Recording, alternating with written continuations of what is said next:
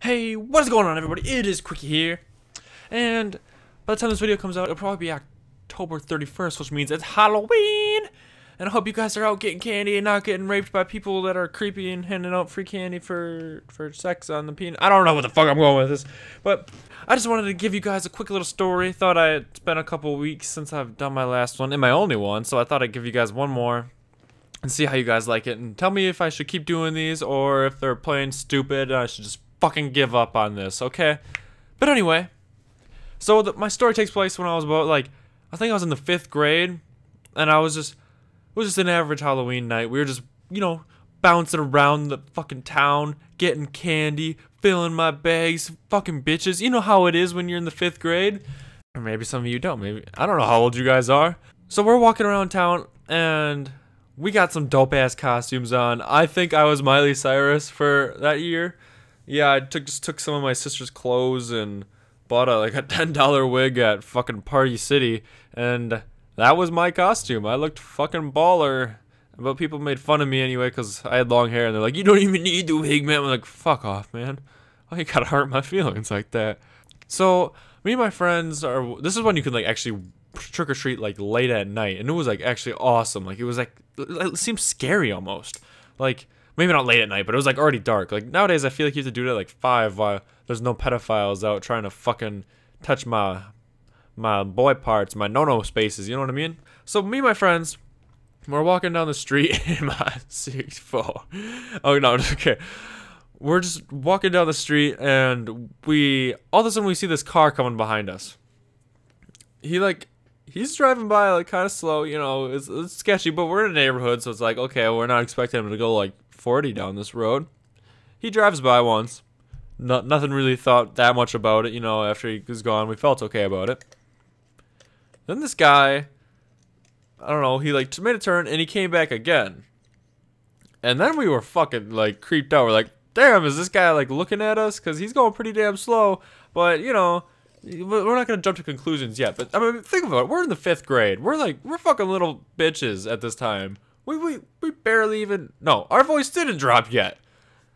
We barely even got hair on our nuts. I'm not even sure if I did in the 5th grade. Damn, I was a little boy. I was scared, man.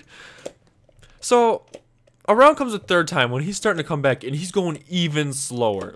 Super slow. I'm taking pictures of you little boys as I'm driving by slow. And we are just freaking out. At least I felt I was.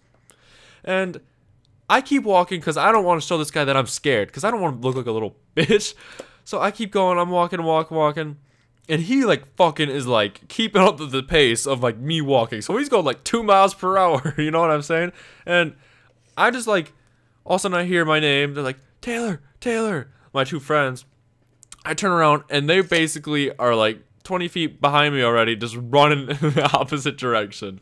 And I'm just oh shit, I'm about to be fucked. So then I just turn around, 180, fucking no-scope that shit, and I just start hauling ass.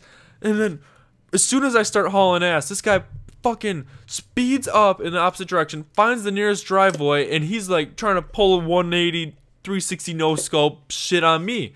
So me and my friends were just running, and it is fucking pitch dark out here, guys. So he can't see us unless the lights are shined on us. And we are just running our little tusses off. We're trying to get away. And we ended up jumping into a bush. And this fucker drives right past us. It was something that you see out of a movie. It was holy shit. I'm not sure if he really knows that we're in here. But thank God he drove by.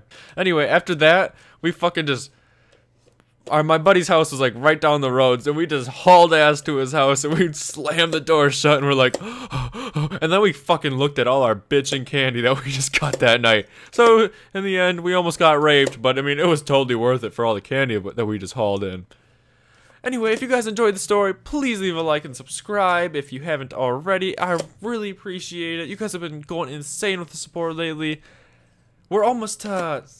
well, not almost, but we're 48 subscribers away from 600, and that's gonna be it feels like a bigger milestone than 500 to me. Well, it obviously is a bigger milestone if you know math, or just numbers in general. Oh yeah, I just wanted to ask you guys, what do you want me to do for 600 subscribers? Do you want me to do, it's not a face reveal, maybe not yet, I don't know, maybe, if you guys convince me. I'm more thinking about that for the 1,000 subscriber reveal.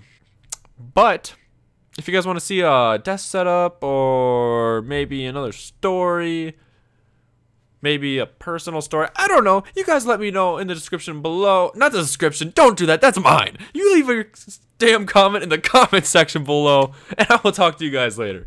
Peace.